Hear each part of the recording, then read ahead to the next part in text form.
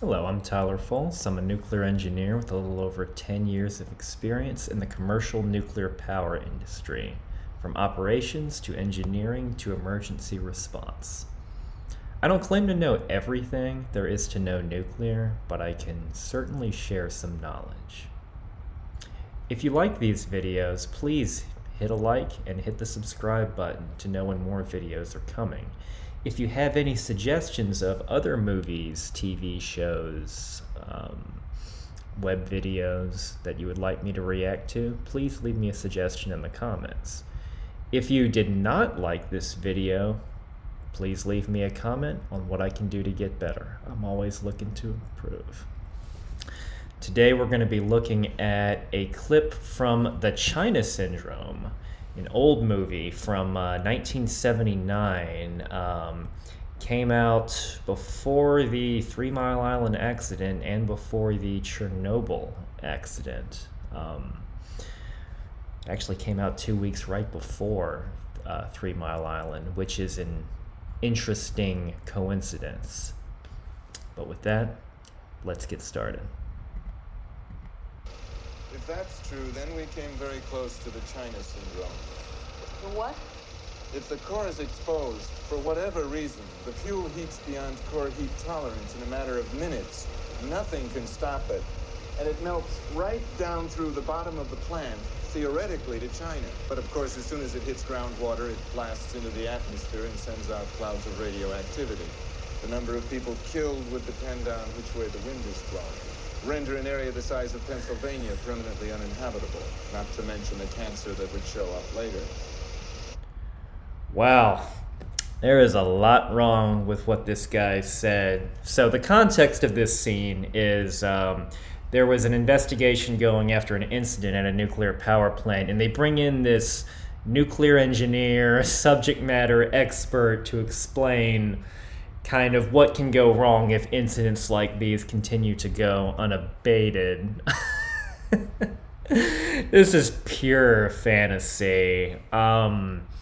First off, China is not the antipode of anywhere in the United States where this movie takes place. That would be the South Indian Ocean. Secondly, even if something could delve through the Earth, it would hit the Earth's core, which is very hot and actually very radioactive. So, in anything artificial coming from the surface that far, the core would just gulp it up and nothing would even happen. Speaking of which, this wouldn't even happen.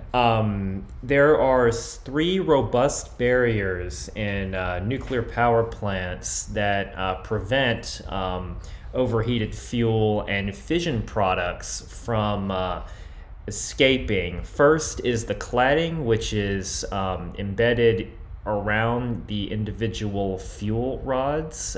It is of a hardened zirconium alloy mix that can resist very high temperatures, upwards of 2,000 degrees Fahrenheit.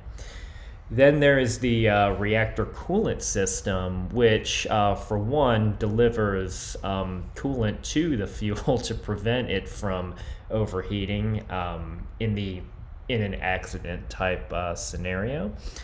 And it is made of hardened, pressure-resistant piping. It's very strong, capable of resisting well over 2,500 psig of pressure.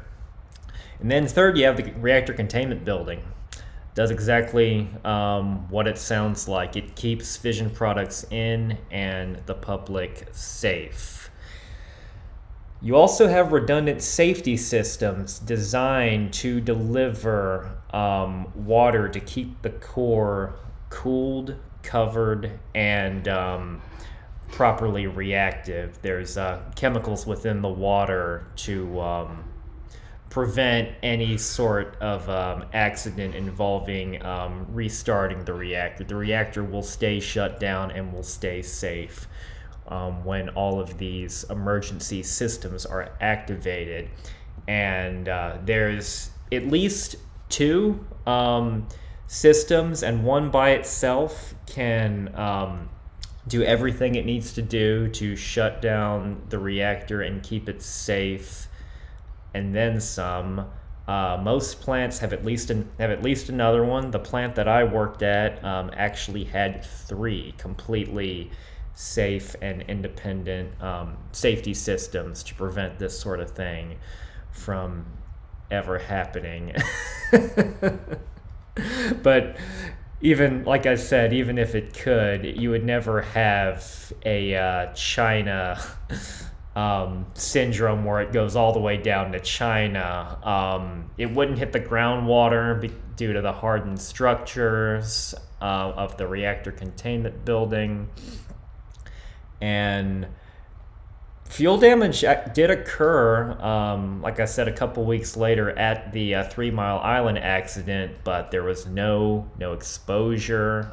Everything in the core was completely safely contained. There were no fatalities. Obviously, Pennsylvania is still a very populated state.